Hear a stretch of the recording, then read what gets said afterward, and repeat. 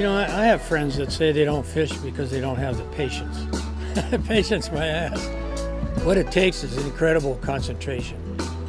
I mean, you gotta be able to read a stream just like an expert reads a bottle of wine. And you gotta look at little micro currents, and you gotta understand about insect life. I mean, you gotta start thinking like a fish. It's really like a huge puzzle that I'm trying to solve. You know, it opens up an entire world of how everything's connected together. It's really this completely immersive thing that is fly fishing. The first fish I remember catching, I actually fell in the water. I love that moment, hooking fish. That fish, your fly, that 2 seconds. And then you want another one. That connection on the other end of the line, that's the magic for me.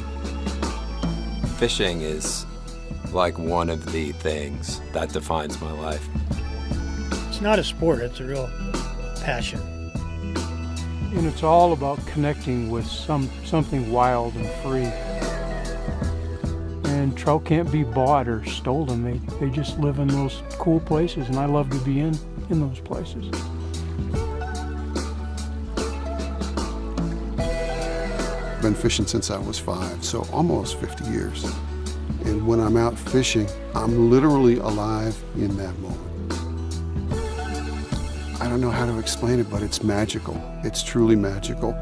I actually am touching something that's almost perfect.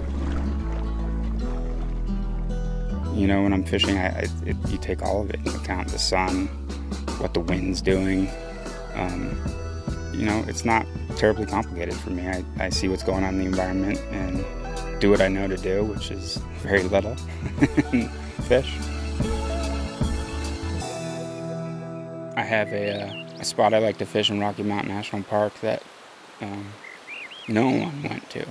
An old growth canyon that burned in January 2 years ago.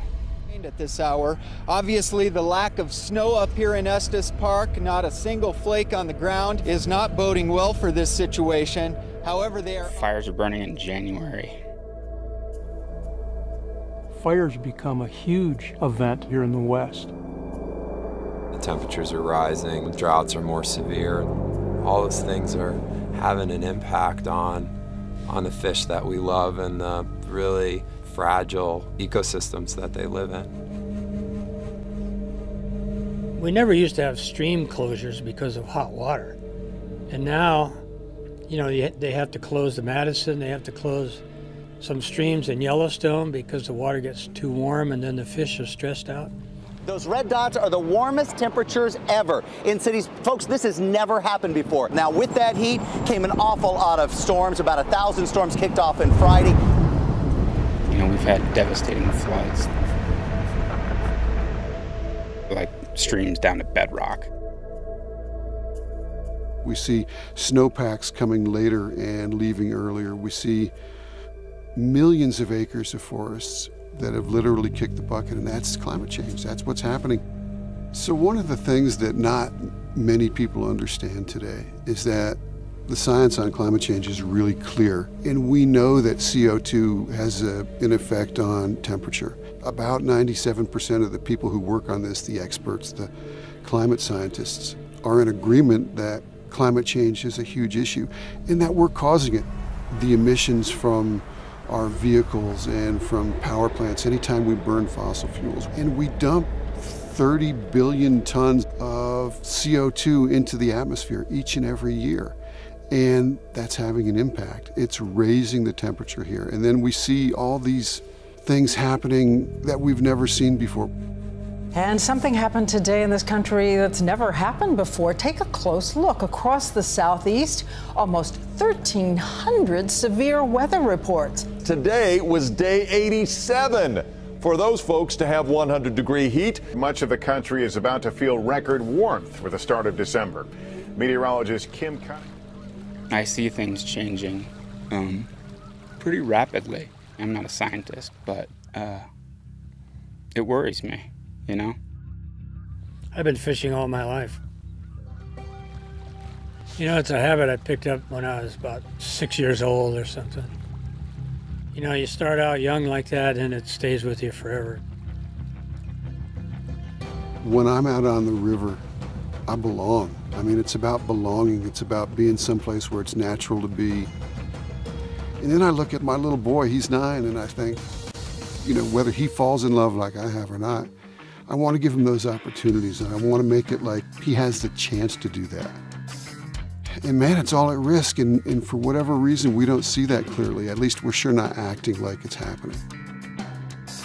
I mean, I love catching fish. I mean, it's pretty obvious to me that fish need a few things, and it's pretty simple. They need cold, clean, clear water. You know, it's the last thing that I'd ever want is some of these places to disappear. This is my religion. I mean, I love fishing. It's one of the few things that I do that time just kind of washes away. When I think about all the threats to cold water fisheries, it makes me incredibly angry. Of course, wild and native trout live in cold water, pure water habitats, such as we are so blessed to have here in the West.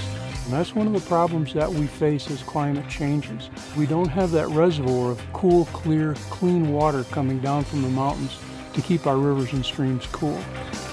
Without cold, clean water, we don't have wild and native species of trout. If we let that slide, we failed. And we have to take the time to say, okay, let's look at this honestly and accurately, and what do we have to do about it?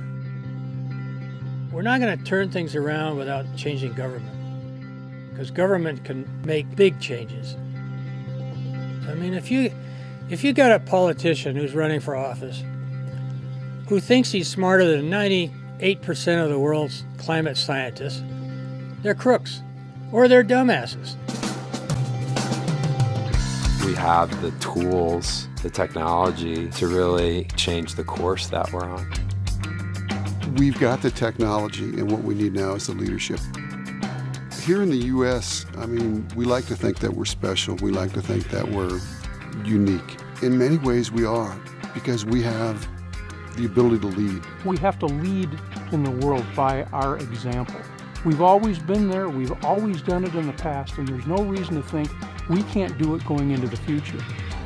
At a time right now where our federal leaders are kind of irresolute, climate change should be right at the forefront. I mean, it's really important that we talk about this and that we take action on it while we still can, because we can come out the other side of this. There is hope, but if this gets away from us, it takes everything else away. And if the U.S. doesn't lead on climate change, nothing gets done. You know, we fixed things in the past, like acid rain, the hole in the ozone. The science says there is a chance to fix this, but we have to act right now, and we have to act very fast. As a community of anglers and hunters and outdoors people, as a whole, we're a powerful voice and we can change things, you know, speak up. This is the defining social, environmental issue of my generation and probably all generations to come. There's that Norman MacLean quote, you know, no one understands time until eternity is compressed into a second, and the whole world's a fish, and then that fish is gone.